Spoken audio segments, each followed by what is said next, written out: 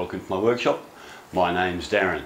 Yes, I've been away for a little while. It's been pretty hot here. We've had a series of heat waves and I've been building some projects that I needed the workshop for, so didn't really have the space for making videos. Anyway, without further ado, let's move on with this one. And so here it is. I finally filled the gap at the back of the drawer.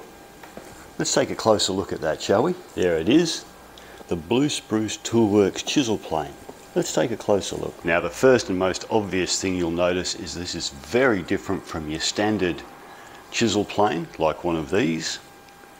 And I think that's a good thing, because the old standard chisel planes you needed to adjust the height of the blade, whereas this blade is always flush with the surface because the blade is on the surface. It's made out of cryogenically treated A2 steel for the blade, and that forms not only the blade but also the sole of the chisel plane.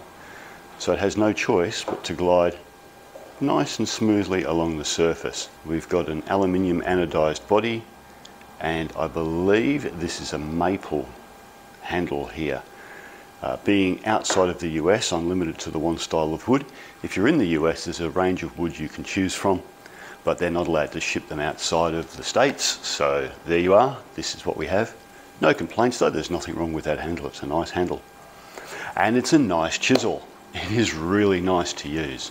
Sharpening is very straightforward. There's a little Allen key on the underside here, so if we just undo that Allen key, there we are. That lifts off. You can see there's a second pin at the top that holds the blade aligned.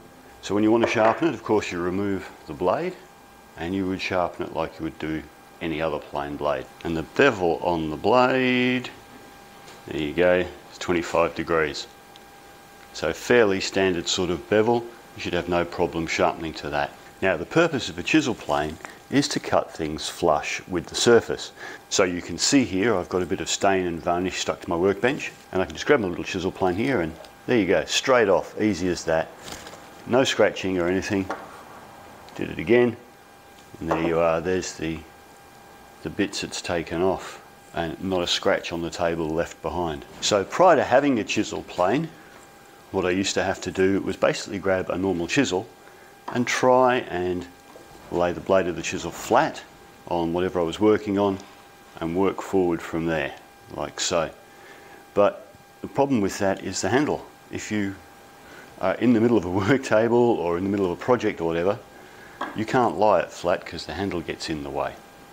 And if you grab an old one and take the handle off, you're still going to have a little bit of flare here on the chisel, which is still going to stop it from lying flat. So I assume that most people have been doing exactly the same thing I've been doing over the years, and that's you turn the chisel the other way up and you scrape that way. And it works, and it worked beautifully for years for me. But of course if you lift the chisel slightly too high, you dig in. If you drop the chisel back too low, it doesn't cut.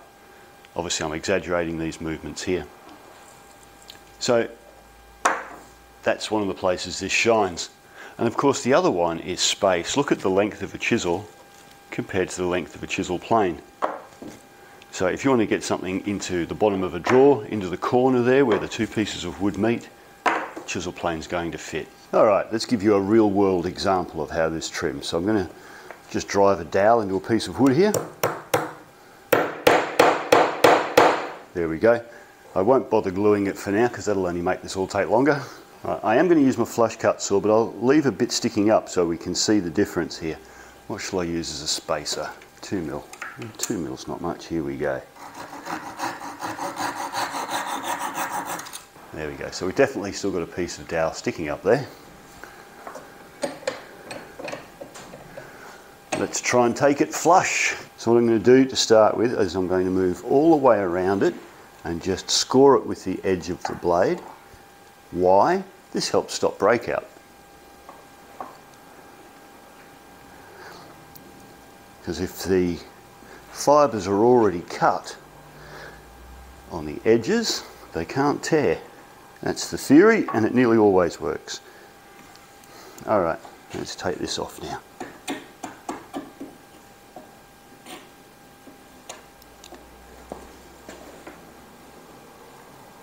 Now normally you wouldn't leave this much sticking up.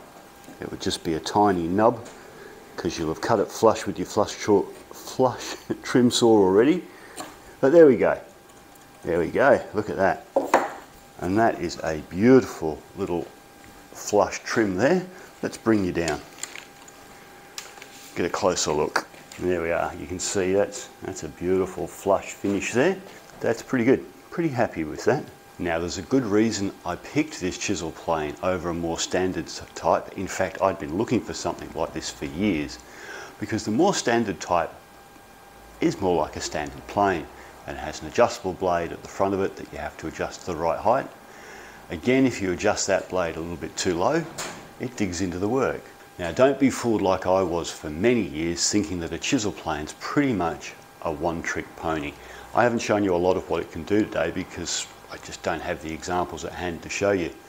But in the short space of time I've had it, which is a bit over a month now, I've found it really useful for just times when you just want to get something sharp into an area that's small and flush with a surface. I've used this for trimming a little piece of moulding where two pieces of moulding met at a mitre. One was ever so slightly higher than the other, and I was able to come in and just trim that edge down until they were flush. It was a small thing, possibly could have done it with sandpaper, possibly could have done it with a chisel, but it was easier with this. Anywhere where you want to get a sharp edge into a small area to trim something up flush, this thing really shines. I wish I had bought one years ago, I really do. But this wasn't available years ago. We were stuck with the old standard boring ones. Now I'm not suggesting that if you've got an old standard chisel plane you should get rid of it and get one of these. Not at all. If you're happy with what you've got, great, keep using it. But if you've been putting off getting a chisel plane, get one of these. They're awesome. Alright, thanks for watching. Hopefully that's been of some help. Have a great day. I will catch you in the next video. Bye for now.